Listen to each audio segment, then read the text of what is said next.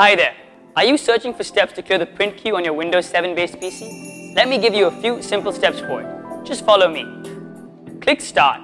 Type services.msc in the search field and press Enter. Look for the print spooler on the list. Right-click it and select Stop. Leave the services window open. Click Start and select Computer.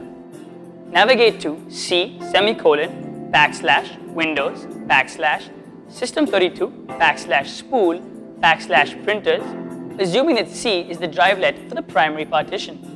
Delete all the files in the printers folder. Close the window. On the services window, right-click and start the print spooler service again. Close the services window. See how simple it was? Go ahead, have fun with your PC. At any point in time, if you face any issues with your PC, just call iYogi. Good karma.